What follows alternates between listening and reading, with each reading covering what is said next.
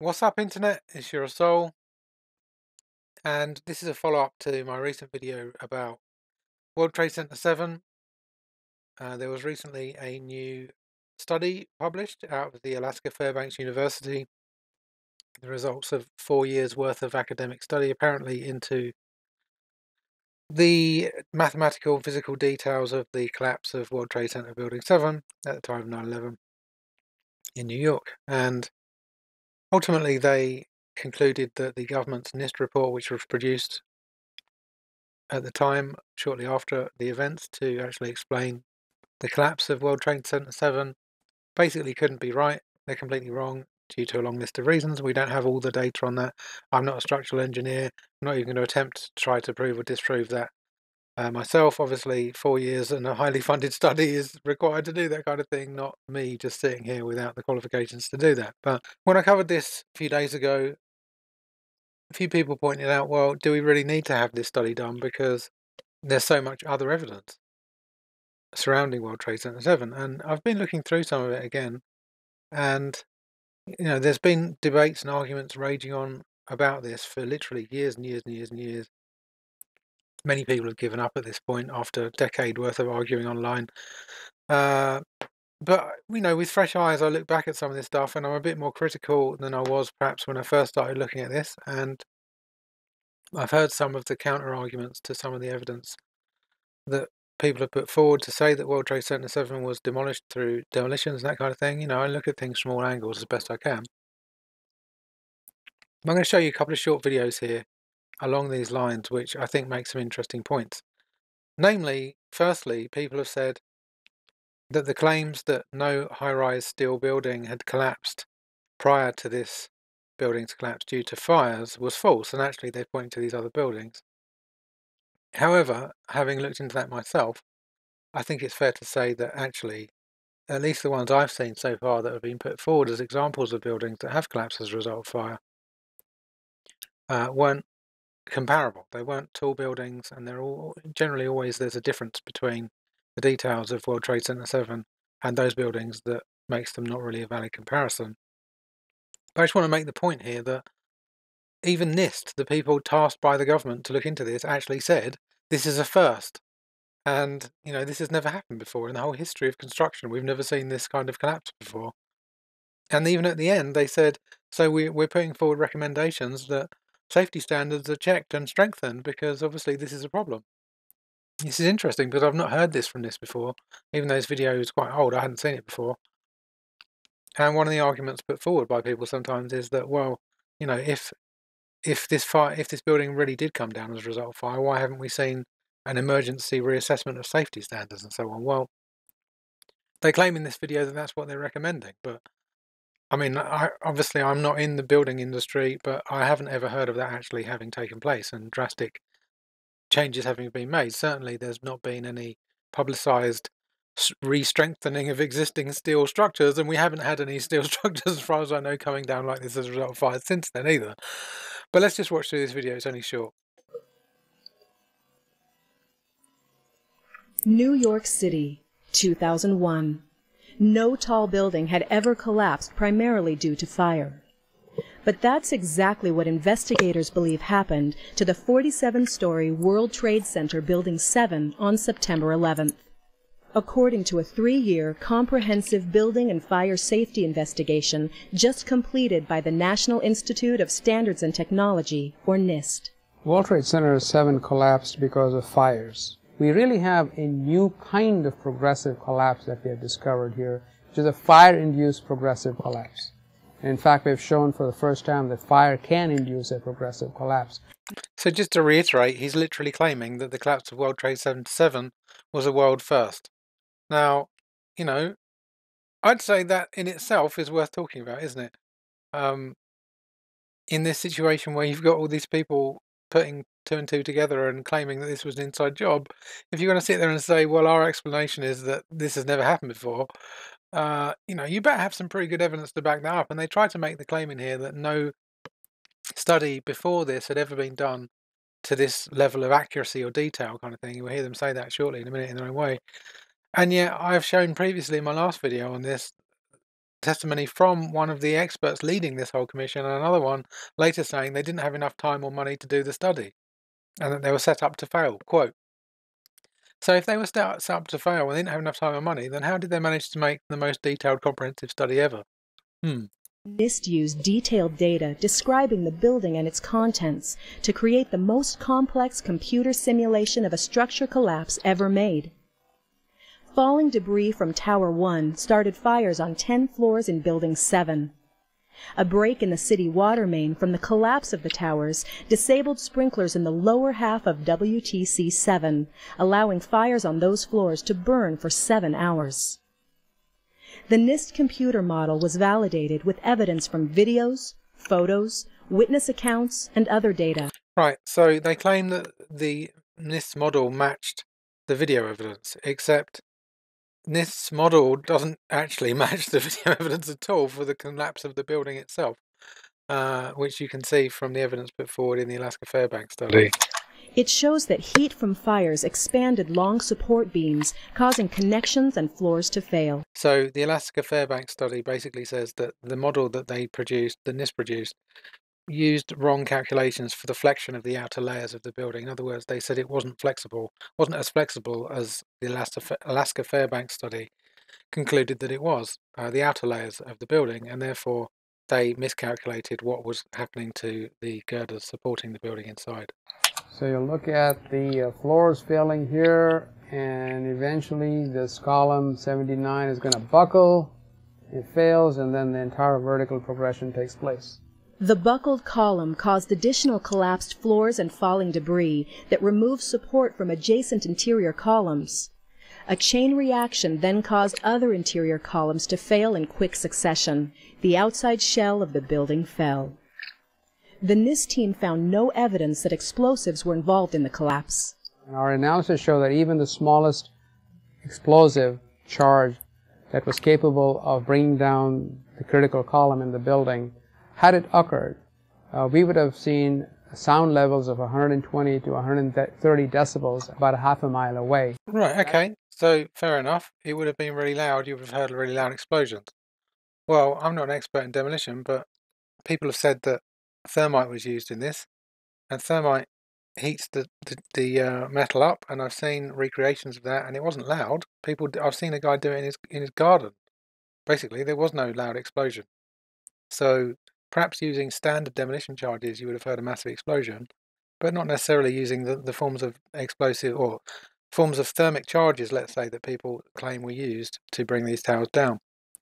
First of all. Secondly, there are testimonies and recordings, seismic recordings of large explosions, and you can see reporters on the ground saying that they heard loud explosions coming just before the building collapsed. But if there was thermite used in this, then as far as I know, it wouldn't have created large explosions in the way that he's talking about. It would have been an incredibly loud sound, and that sound was not picked up by any of the videos or witnesses that we have talked to. The team found that World Trade Center 7's design was generally consistent with the relevant building codes when it was built. Our high-rise buildings in this country are very, very safe. Having a collapse of this nature is a very rare event. Nevertheless, to ensure that buildings do not collapse in fires, even when sprinklers fail or are not present, the NIST team urges reevaluation of the fire performance of structures with long-span floors and other design elements similar to WTC7. The team's report also calls for stronger codes, standards, and practices so that other buildings don't suffer the same fate. Okay, so lots of interesting points there. Just want to come back to the issue that he raised with regards to explosives, because funnily enough, if you watch this video, which they never mentioned at all, what do you see?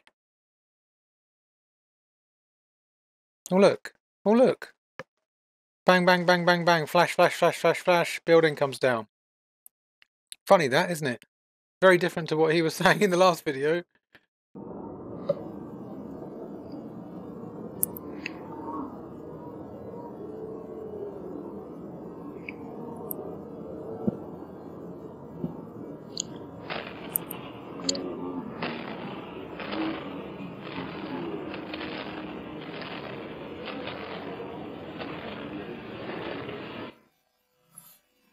So, not only have we got explosives there, well, apparently explosives. Let me put it this way: there's only two possible explanations from my mind as to what we just saw in that video of those flashes. Either they are demolition charges, or they are some other component within the building exploding in a sequence relative to the girders breaking for some other reason. Maybe who knows? Maybe for the reason NIST suggested.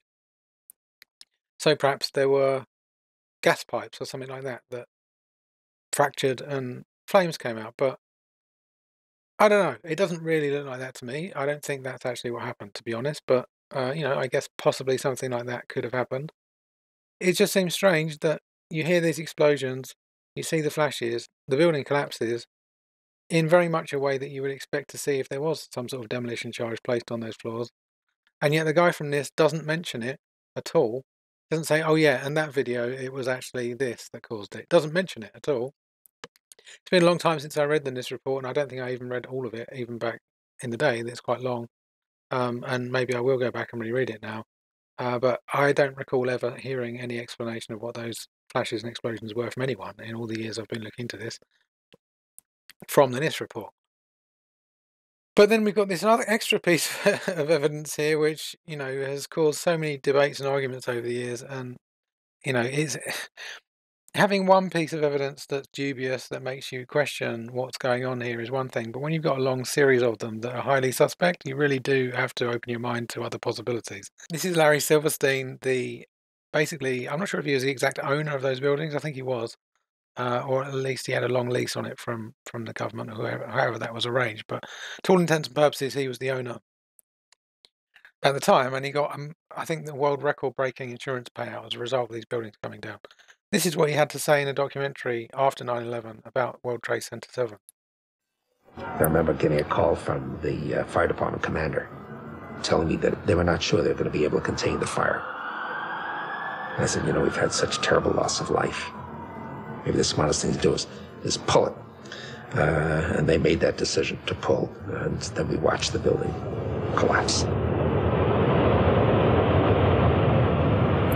Right, so that's from his own words. It says they're leaseholder, which is what I thought, yeah. So his own words, he says the fire brigade basically told him, or he agreed with them, that they would pull it. Now, many demolitions experts, other various relevant experts have commented on that. They've been asked to comment, what could that mean? Pull it. And they're very clear. Pull it means you demolish the building and you deliberately pull it down. That there isn't another meaning for it in that context from professionals. That's it. Pull it.